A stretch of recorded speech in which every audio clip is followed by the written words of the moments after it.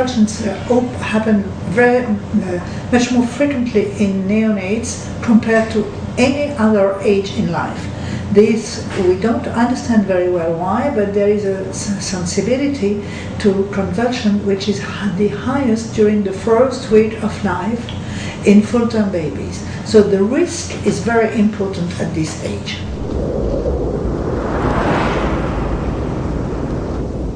Well, you have to make sure first that it is really epileptic seizures.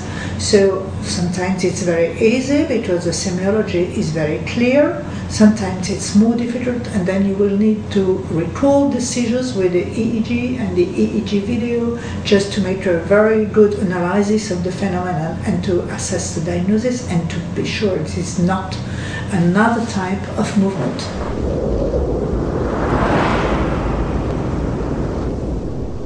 Well, surgical treatment is very, very rare in neonates. The only situation where you can imagine a surgical treatment very early in life is when you are in front of very huge brain malformations, such as hemimegalencephaly or huge focal cortical dysplasia, and then the epilepsy remain very, very difficult to treat.